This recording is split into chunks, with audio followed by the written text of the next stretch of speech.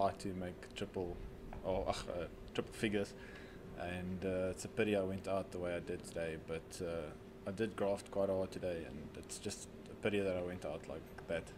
Yeah, I think we found it a bit tough today. We didn't quite hit our lengths. So yeah, it was nice to get Rilee out. He was looking a bit dangerous, but obviously we still got a lot to do tomorrow.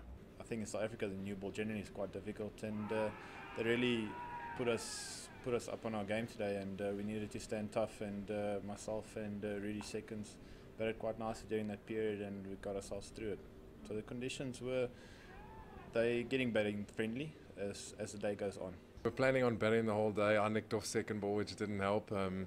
So yeah, the Scorpions, as we call ourselves, didn't sting today, but hopefully we can do some damage in the second innings. It's definitely my goal is just to go out there and score as many runs as what I can, because at the end of the day, if you score runs, then the selectors have to look at you, and I think I have done that in the past couple of seasons, and well, I want to be the next guy in line, and I just want to carry on scoring as much runs as what I can.